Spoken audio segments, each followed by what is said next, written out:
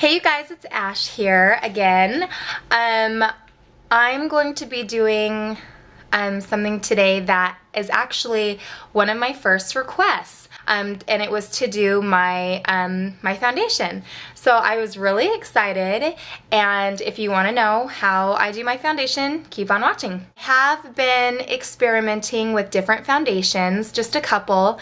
My first one that I experimented with is CoverGirl, and that was I think, like fairest of the fair. I used to be really tan when I was younger, and now I'm really fair, really white. Anyways, and so I've just been trying out different foundations, and I really like CoverGirl. I wanted to try something else too. I just want to kind of see what else is out there. There's nothing wrong with CoverGirl. I really love CoverGirl. But I wanted to try something different. So I was in Victoria's Secrets, and Victoria's Secrets. I can't remember what it's called. I think I have a bag. Anyway, so I was in Vicky's. We'll just call it Vicky's. I was in Vicky's, and I saw that they had, this is actually a #1 primer for foundations, and this is Victoria's Secrets. Victoria's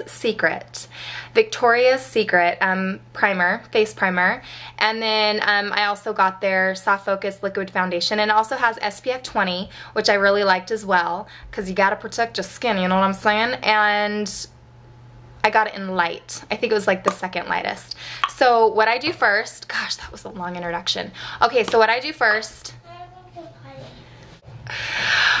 alright, my daughter has to use the restroom. This is why sometimes I don't tape during the day, because it's just chaos and confusion. Alright, so I'm just going to take a couple squirts of my face primer, and I'm just going to use my hands, and I'm going to go all around my face, a little bit on my ears and down my neck. And then I'm going to take my foundation. And if you don't have the brushes that I'm using, some of the best tools that you can have are right here, your fingertips. So if you don't have the brushes, or if you don't have the tools that I'm using, don't even seriously worry about it. Just use your fingertips. The only reason why I'm using brushes is because my husband was fabulous and he got some brushes for me for my birthday. So you just I take a couple squirts and I put it on my hand, and then I like my dual fiber brush, and it's my Sigma F50. I love you too. And I'm just gonna dab it in there, and I really don't like a lot of heavy foundation. Might need one more squirt.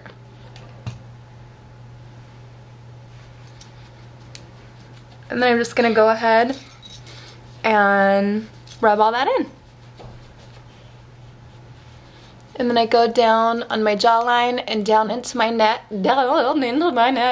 to make sure I get an all over even look, because I don't want my face and my neck to be two different shades.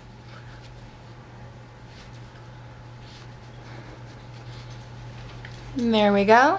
And then I'm going to take my concealer, and I'm going to do what I would normally take, and I'm still going to go, and you can see my concealer, it melted, but my grandpappy used to say, waste not, want not, so I'm not going to waste any of this product. So, alright, so I'm just going to go where I would normally do it, right underneath the eyes, in between my eyebrows, on the side of my nose. I have a little bit of redness.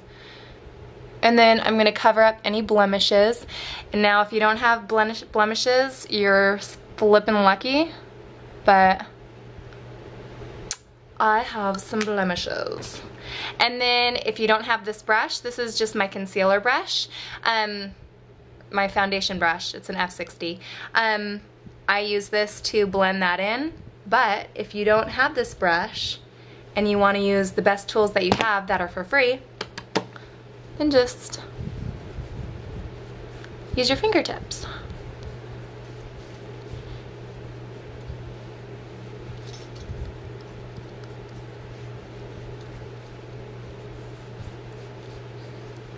Yeah, so you don't have to use the brushes just because I'm using the brushes. If you're on a budget, which I'm on a budget for my beauty supplies, and you don't have enough money to spend on brushes, then don't spend them. Then don't spend the money on it.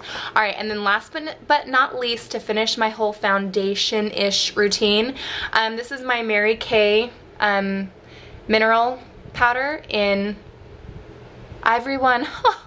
Fancy seeing Ivory One. And then I'm gonna just take my powder brush, and I'm just gonna put my powder all over my face to set my foundation.